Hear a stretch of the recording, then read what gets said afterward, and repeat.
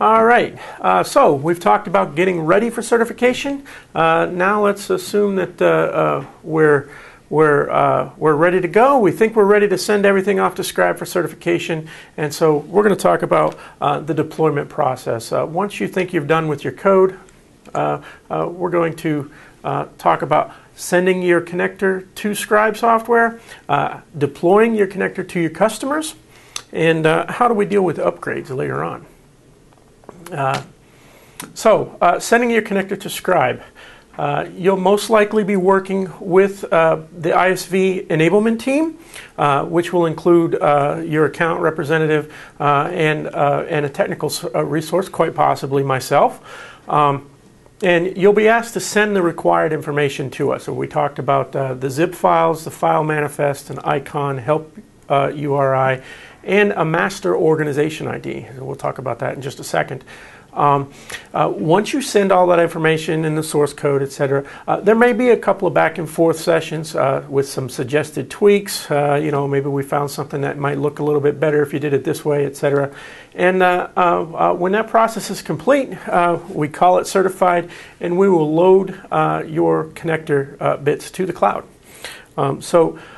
We did talk about the required files, the source files, and the build files, and the icon, and the help URI, etc.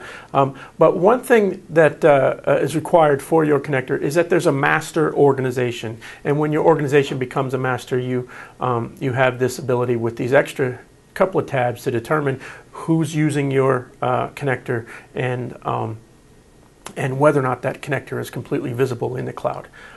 So this is my organization, and if I go up to the upper right hand side and I drop it down, I can choose to edit my organization, and what I have is my organization ID. This organization ID is what is going to be your master. So most likely during your development process you have a free trial, or you have an NFR that you've been using to work against that. And so what we'll do is we'll take that free trial or NFR account organization ID, and we'll turn that into a master org for connector deployment. Okay, so that is our marketplace. So let's take a look. Deploying to your customers. Once we enable that master organization and we put the connector up there, you will have to go into your master organization and determine whether or not you want that connector to be visible to the world, or whether you want to have more finite control over who gets to use your connector. So you can enable it for the marketplace. You can add customers to the organization allowed list, or if you don't actually deploy in our cloud, you can take that directory right off of your development machine, and you can manually send it to each one of your customers. Now that's a deployment method we don't recommend because you don't have control over updates and upgrades and who's using what. They can take that and move that around. Let's take a look back at our master organization. Here's our master organization. The master organization has a sample connector included in it. This is a sample connector. If I drill into it, I have this option to show it in the marketplace. And if I do that, that connector will show up in the list of available connectors for anyone to download.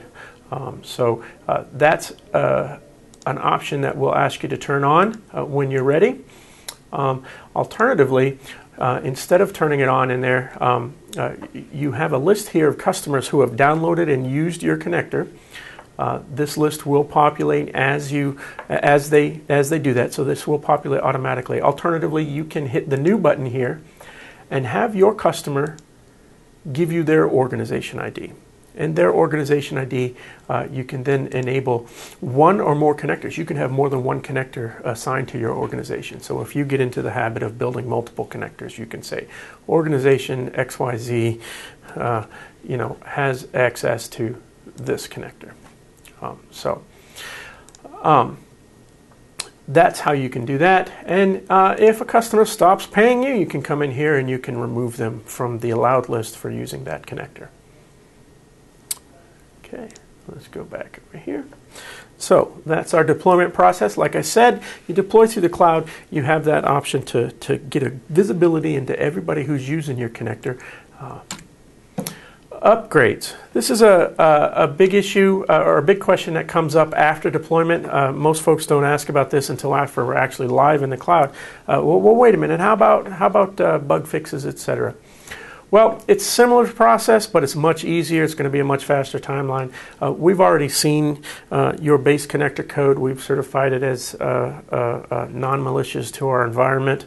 We understand that your coders are proficient in creating connectors for Scribe, so we really don't have to do a major code review this time around. So we will ask you to fix the issues or upgrade the issues and features within your code, increment the version number, we've already discussed that, and then send all of the same required files to Scribe. Ideally, that'll be 2 zip files, one with source code, one with the files and the logos. Once we put those up in the cloud, the updates will filter down automatically, and your customers will be working on the new code. They'll have access to the new entities and features, etc., that you've included. Again, the alternative is the slow method of actually sending the new files to your customers and having them manually insert those files into their directories. Again, up to you. So like I said, we recommend that you put those things into the Scribe Cloud and get certified. So that's it. We've discussed sending your stuff to Scribe, deploying, and upgrades. So hopefully we've gone through a lot of good material, and good luck in developing your connector.